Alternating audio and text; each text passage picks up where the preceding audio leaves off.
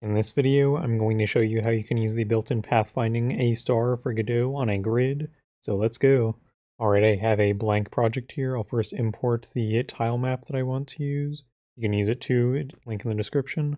Alright, I've imported my tile set. Let's make the node now. Let's make a tile map. Expand this. We want this to be a new tile set. Click on where it says tile set. We want to keep it as a square grid. And for my images, these are 64 by 64. Next at the bottom, click where it says tile set, and drag the image over. We do want to automatically create those. So we can go ahead and draw our grid here. I will use the purple tiles to denote walls, and these green ones are the walkable areas. Make sure you're in the tile map tab to start drawing. You can also hold shift to click and drag to do that, or use the box rectangle tool to fill in a large area. I'll do that first, and then just place in some random spots for the wall. Make sure I'll go back to the pencil mode. Alright, there we go. I have my grid. Now let's add a script to our tile map. Click on attach script. I'll leave the name as default. Make sure to deselect the tile map by clicking in this blank area. So the main way that we can use pathfinding is by using the built-in AStarGrid. Let's make a variable to store that. And we want to use AStarGrid2D .new. So if you want to look at the docs for this, remember you can hold control and click on that and it'll tell you everything about it in here. So first, let's make a function where we set up the grid. So I'll put that below ready here. When we use the AStarGrid, we want to set the region size. So this is just number of units large. So in our case, when we click on our tile map, my grid is 7 across and 6 tall. So region expects a rectangle, or rect2i, which means rectangle, that's 2D, that's an integer. So we can say equals rect2i, and we specify the position and then the width and height. So it's 0, 0 is the starting position. And then as we said, the width was 7 and the height was 6. Next is the cell size.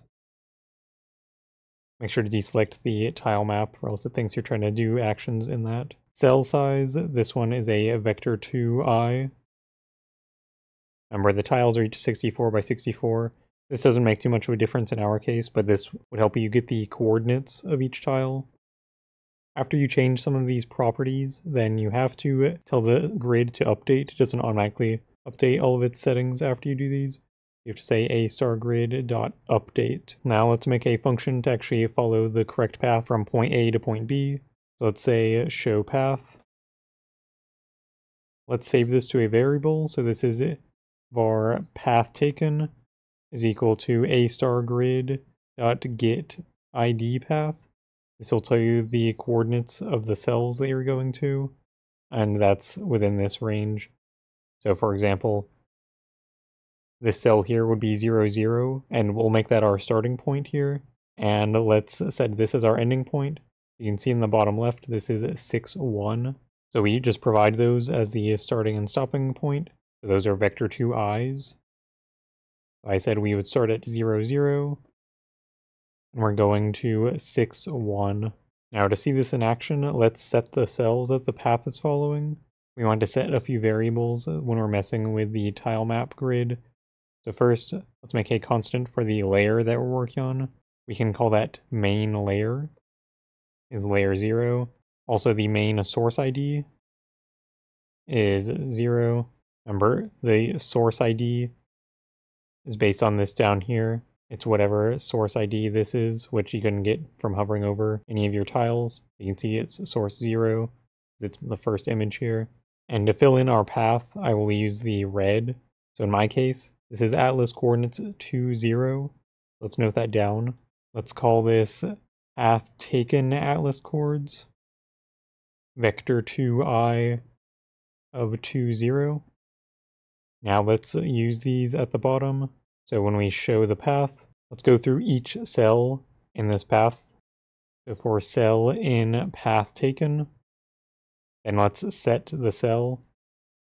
The layer is a main layer. You could have this on a different layer if you wanted. It doesn't totally matter. The coordinates that we're setting, it's whatever cell we're looking at currently. The source ID is the main source ID.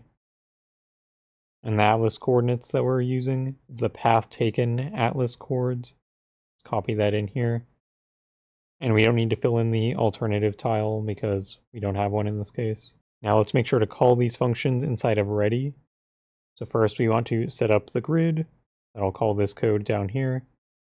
Then we want to show the path. Let's run the game. First we have to save this, then run it, and I will select this current scene as the main one to run. There we go. So it followed this path, but if you remember, we had a wall here, so we have to tell it what actually classifies as a wall and what is walkable. And also it moved diagonally, so let's fix all of those. So first, let's tell it what the walls are here. So one way that we can do that, let's say we're going to have a lot of solid objects in our game here. Maybe I'll have some other object, which also counts as solid. So what we can do on the side, in the custom data layers inside of the tile map, inside of the tile set section, we can expand that. Let's add one here. So the name will be isSolid. For the type, you want to set that as a bool. Remember that's Boolean, just means something that's either true or false. Then at the bottom here, go to the tile set section, and let's select things that we want to be solid. In my case, that's going to be the yellow and the purple tiles. I will hold shift and then click this one. So now they're both selected. In the custom data section, this is custom data ID 0. That's why I chose 0. We can check that box here. So now we have a way of checking in our code if something is solid. I will deselect the tile map by clicking this blank area. Go back to the script section.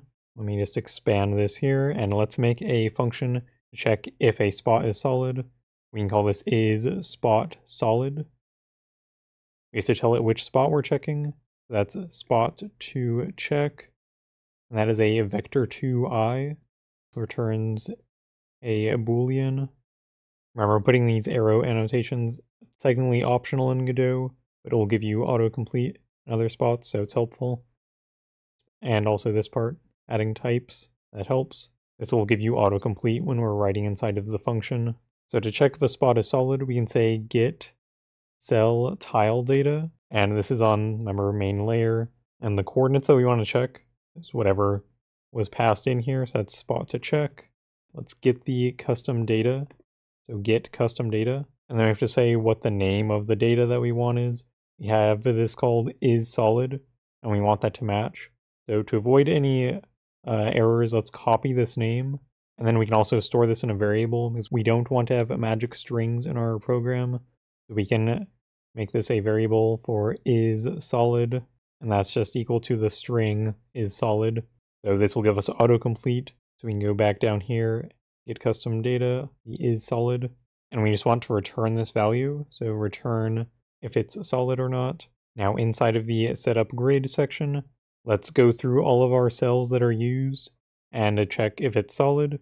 So for cell in get used cells on the main layer, that'll just give us a list of everything that was used here. So we'll just go through all these coordinates and give us the tile data. Let's check if that spot is solid.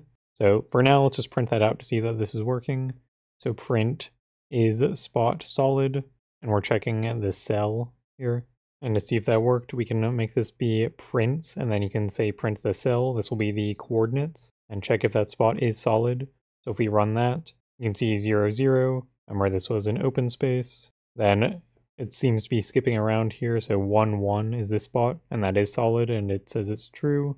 Then 2, 2 was false. Then 3, 2, and this thing's just going everywhere. 3, 2 was false. That's this spot here. So yes, this does seem to be working. So instead of printing that, let's tell our AStarGrid that this is solid. What we can do, we can say AStarGrid.setPointSolid, and we can say set the cell, and then we can just pass in this function that we had, because this function here, setPointSolid, that takes in whether this point was solid or not, and that's what this returns. So if this was false, then it's going to set that point as not solid, which was the default anyway. But if it was solid, it'll set it as solid.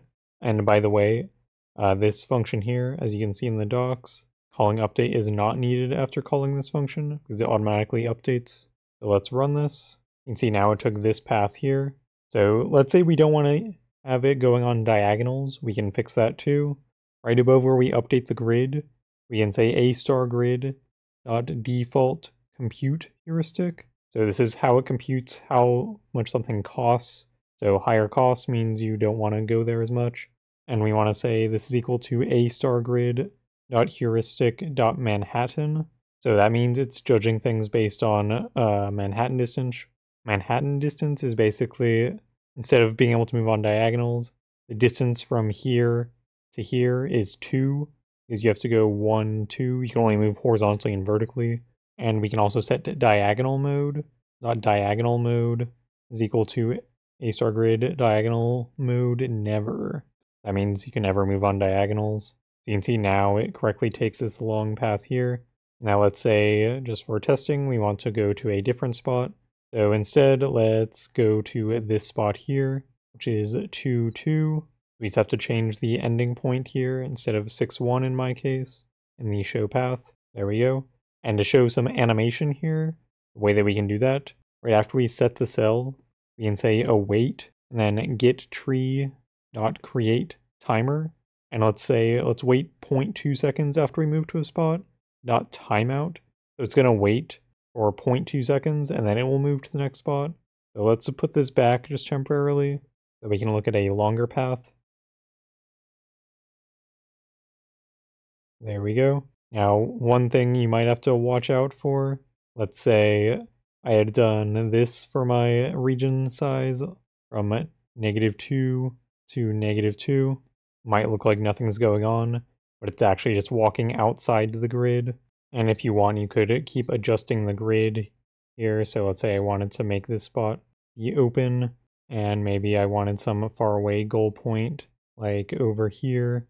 And you have to watch out because you don't want the Pathfinder to be able to walk outside the grid. So you can add some walls on the outside if you want. Let's try this one. I'll tell it to go to 6, 6, and we run that. Yep, it's trying to go outside of the grid, so we don't want that. So let's make sure our region is large enough here. We can set this to be 10, 10. But as we suspected, it goes outside the grid. So again, let's make sure to add some walls if you don't want that happening. I will just set all of this to be a wall. Technically, it's not going to try to walk up here, but we can add this if we want. But you can see that gave some errors. It still works, but technically, you need to tell it, oh yeah, you can have this part outside of the region. Yeah, of course, if we're starting farther back, we have to make these larger again. So we can go to 16, 16, because it's width and height, not ending positions. Yes, there we go.